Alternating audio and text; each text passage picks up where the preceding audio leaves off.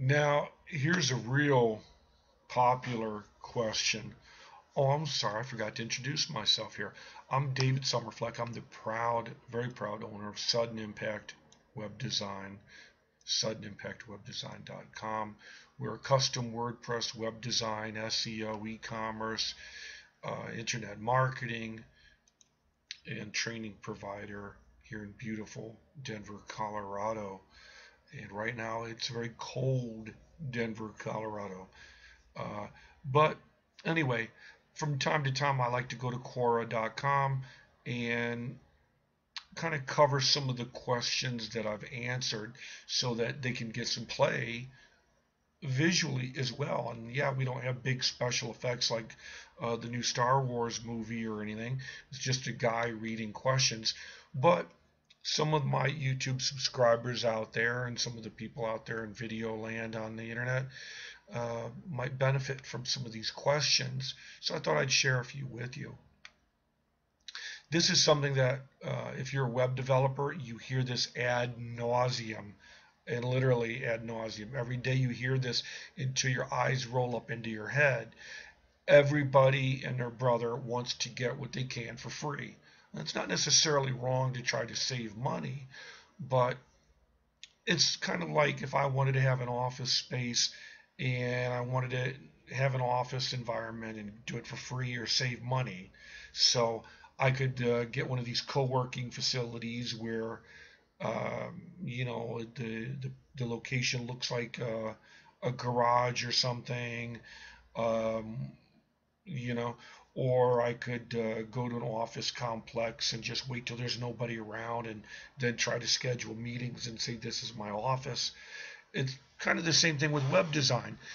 If you want to go ahead to one of these, what they call here in the question, easy website builder, I call it freebie template generators. Really, it's the same thing. And it's certainly your prerogative to try to get what you want to for free. But you have to keep in mind you're getting something for nothing. Why would I give you free food? Right? I mean, come on. Why would I give you a free template or a theme for website development? Maybe because it has spyware, maybe because I'm testing and I'm not really sure how good it is. So I'll give it to you and let you see. You're testing something out, there's ulterior motives. So you kind of have to take that with a grain of salt. All of these companies that give you the free websites, they do so obviously for a reason. We'll give you something really, really basic, really, really easy, something that someone who, has no desire whatsoever to learn anything about web design or marketing, or something with someone who is just no interest whatsoever, could get something up and running in 5 minutes and they'll be really excited. But obviously, there is a downside for anything that you get for free. So I'm going to read my question. I'll read the answer rather, and then I'm going to back off and we'll end the video and let you, the viewer, see what I have to say. Okay. The pros and cons for the website template builder things out there, such as Wix, Weebly, Vistaprint, which is not really technically free, Website Tonight, Squarespace, or whatever it's called. And again, this is my opinion, so, you know, it's an informed opinion, though. I've been building websites and studying programming and marketing since at least 1998. I've had and run two of my own businesses. I'm also a business counselor for score.org, which is a partner for the Small Business Administration. So I know a little bit about what I'm talking about. So it's my opinion, but it's an informed opinion. So let me get back and just read the answer here. The pros and cons for the website template builder thingies such as Wix, Weebly, Vistaprint, Website Tonight, Squarespace, and the rest of this endless army of the night is that you're not getting a custom designed theme or holistic whole. So therefore, the SEO, which is search engine optimization, what's SEO? What is search engine optimization? can people find your site in Google searches? For the vast majority of businesses out there, the answer is no. So social media marketing, help with setting your site up, talking to you about SEO, making sure that you're getting the best deal for your business, that's not there.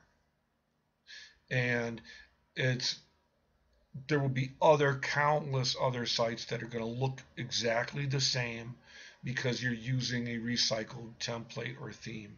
Now, while this may not matter to most people, many consumers will judge a business by its website. And statistics have shown that the public is getting more and more savvy about this now. Everybody and their brother and their sister has a smartphone or an iPhone. And if you don't have one out there listening, you're one of the very few people out there who do not have one. So the public, they all have these smartphones.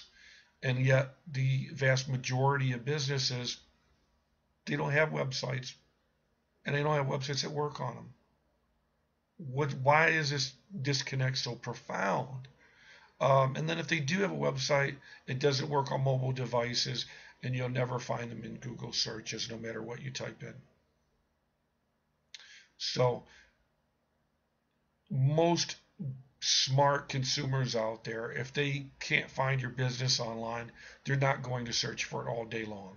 If they go and they do find your website and it looks tacky or it looks like other ones that they've seen before, or if the content is not written on a professional level, or if things don't work on it, such as images or the e-commerce, or just simply the site doesn't work, they're not going to mess around with it all day long. They're going to go on to another business that will work, that can service them correctly. And if you're selling products online, why would they go to your store or your website if it doesn't work correctly when they can just go to Amazon or just use Google Shopping?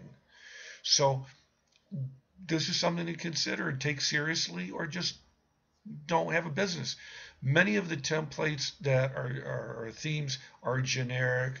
They look generic. Thousands of other business owners around the world have them. They may or may not work on mobile devices. They certainly are not going to have your custom SEO. And if you're not a developer or a programmer yourself, you're not going to know what your SEO terminology should be. And again, with all of these programs, if you want to add more things, these are going to all cost additional fees to get rid of the advertisements, to add any customizability, to update, to make changes. And in many of them, you can't make changes. And again, you can't change the appearance once you've got it. But most importantly, an automated template builder program, whatever, no matter how appealing free or cheap is, these automated template programs don't care whether your business succeeds or flops. They don't care whether your family eats at night or they don't eat at night, okay? They have no personal interest in seeing your business succeed or go belly up. It's an automated freebie program that gives you something for nothing and then covers it with ads and puts it on the internet. They're single one-shot commodities, in my opinion. So if you have a serious business and you care about it, the thing to do is just stop looking at websites as single one-shot commodities, like buying a box of business cards or buying a box of brochures or something, or car magnets. Look at a website as a functioning machine, which is really what it is. It's a 24/7, 365-day-a-week marketing division of your company. If you have a website and it's not making you money, if you're not getting more leads and referrals, more customers on a daily basis, then you're not using it. It's not set up properly. If people can't find your business online through Google searches or through social media connections, then what purpose does it serve? It does nothing. You basically have a business card online. Big deal. So You really want to look at these business websites as, I want it to save me money, instead of answering the phone all the time and telling people how to get to my business. That needs to be on your site. Instead of answering the same questions over and over and over again, your website should have an FAQ section, or what they call a knowledge base section. Okay, um, it should have directions. It should have a map. If you sell physical items, if you're a restaurant, you have a magic sauce. If you have items, anybody has items, you should be selling them online, making more money. If you're a service provider, there is no reason in the world why you can't be charging online for your services. You could be scheduling and booking appointments in advance and charging people for them. If you're a barber, how many barber shops have websites? Hardly any. And most of them, they don't care. And yet, if I go to Google and I type in Denver barber shop, I can't find any of them online because they don't advertise and they don't care. What if I'd like to schedule an appointment in advance, so I can get my beard trimmed if I want to? If I want to schedule that in advance, I can't. If I want to schedule it in advance and pay for it in advance, I can't do that. I just don't have that luxury available to me. And yet women have salons all across the Denver area, and most of the salons, they don't have websites, they don't have SEO, and they're not interested. And so they're losing money on a daily basis. So my point is, you can be found in Google searches. You can be found in interconnecting social media channels. You could be offering coupons. You could be booking appointments. You could be scheduling reservations. You could be renting out rooms that you have available for special events. Okay, every restaurant in America could be having cooking classes. You could be renting out rooms for events or conferences, or putting it up on meetup.com for business networking groups.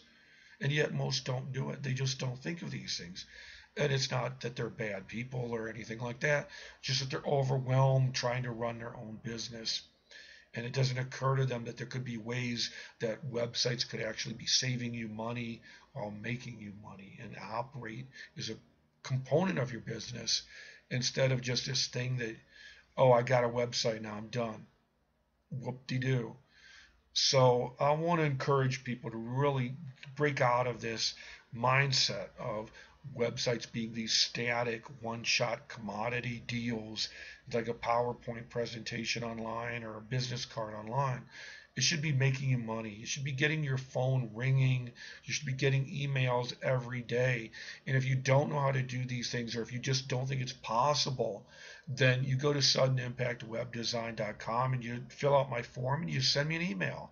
And you come up with, what is a realistic budget? 10% of your gross annual income is a realistic budget for a real business. If you're a struggling business, then maybe you don't do 10%, maybe you do 5%, but you set aside a percentage of your annual revenue and you put that into your marketing budget so you can build on that. There's an old saying that sometimes to make money, you have to spend money. Nobody goes to a job interview wearing the worst outfit that you have. You dress nicely. You try to comport yourself appropriately to look good for an interview. You purchase business cards. If you have some brains, you go and you get the business cards that feel nice, that are thick, that are glossy. If you don't have any smarts, then you go and you get the business cards that have the company name on the back of it and with the perforated edges around it. And you don't get a lot of phone calls. So sometimes you have to spend a little bit to make a little bit, and everybody out there, if you get the 89-cent pizzas at the grocery store, they don't taste as good as the ones that are $8.99, do they? No, they don't. And I'm not saying there's anything wrong with them, okay? Because I've eaten them many times myself. But you also get the point. Sometimes you got to spend a little bit to make a little bit. So anyway, I've really answered this question 1,000 times over, and I also want to really communicate the point of seeing web design as more than just a static one-shot deal, but as basically investing in the future of your company. And if you talk to a web developer who doesn't see this, or doesn't take an interest in what is your SEO. You know, if we can't make you #1 in Google search results locally, we should at least be asking you about that and care and take an interest in it. The developer should want to connect you to all the social media outlets possible and really want to say to you, how can we use this to save your company overhead, to reduce overhead and unnecessary expenditures? How can we consolidate your business into this so it's a component of your business and save you a little bit of overhead while we're trying to make you money too? And there should be a strategy to do that. And if the web developer, quote unquote developer, can't see that, they don't have ideas for you, then you give me a call, okay? I'll help you. But anyway, enough of me, enough of this question. Have a good night, everybody. Adios.